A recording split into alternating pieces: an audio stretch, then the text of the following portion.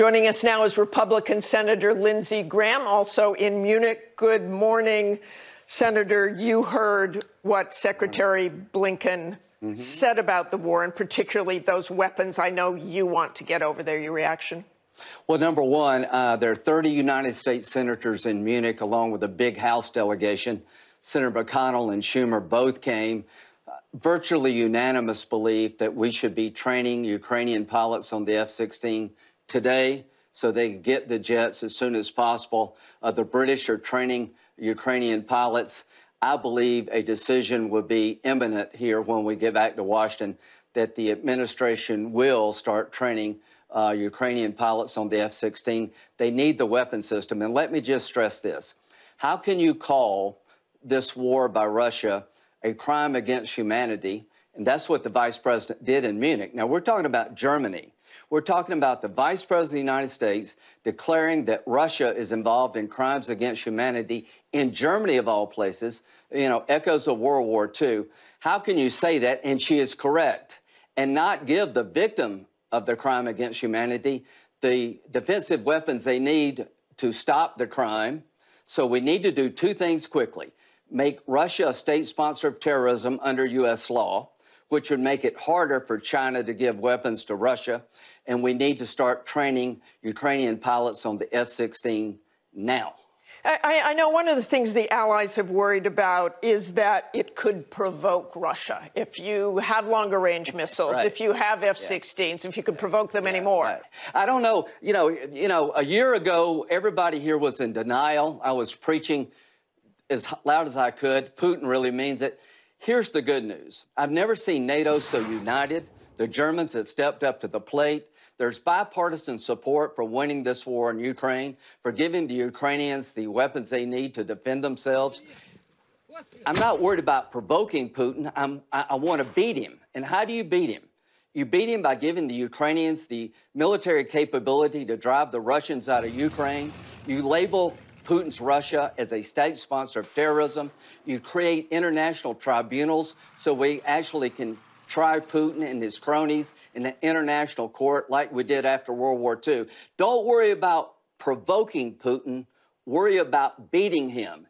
And I've never been more optimistic about winning this war in Ukraine than I am right now. I see solidarity across the aisle in America and across the seas. You say you think they'll win this war. How do they win this war, and do they take Crimea? Great question. Okay, here's how you win the war. You expel Russia from territory. In 1994, the Ukrainians gave up the third largest nuclear force on the planet.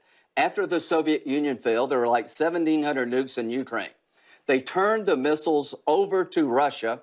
Russia, the United States, and Great Britain said, in exchange for you giving up your nuclear weapons, we will guarantee your territorial integrity, your sovereignty, and the 94 map included Crimea as being part of Ukraine.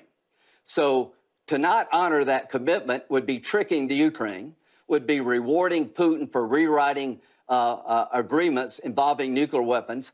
To forgive and forget would be allowing Putin to commit major war crimes on an industrial scale.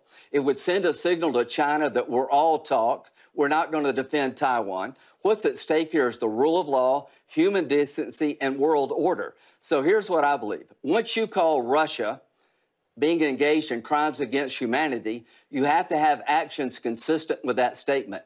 So I'm looking for this administration to follow up on that statement by designating Russia a state sponsor of terrorism under U.S. law. 100 senators urged the administration to do that. I'm also urging the administration to start F-16 training now for Ukrainian pilots. Don't worry about provoking Putin. Let's make sure we beat Putin in Ukraine, because he will not stop if we do not. And Senator Graham, I want to turn to China. The U.S. says it does not have a spy balloon program. But given what has happened, are you worried that China has surpassed the U.S. in this so-called near space? You know, I'm trying to help the administration. Listen, I like Tony Blinken, and the response about the balloon was slow, but the Chinese are lying. It's not a weather balloon, it's a spy balloon. So, yeah, we need to deal with that. But what Secretary Blinken said is big news to me. He believes that the Chinese are on the verge of providing lethal weapons to Putin. Now, if that happens, the world needs to come down hard on China. Because if you believe, as I do, and the Vice President of the United States, Kamala Harris, believes, that Russia is engaged in crimes against humanity in Ukraine, any country that comes to their aid should pay a heavy price.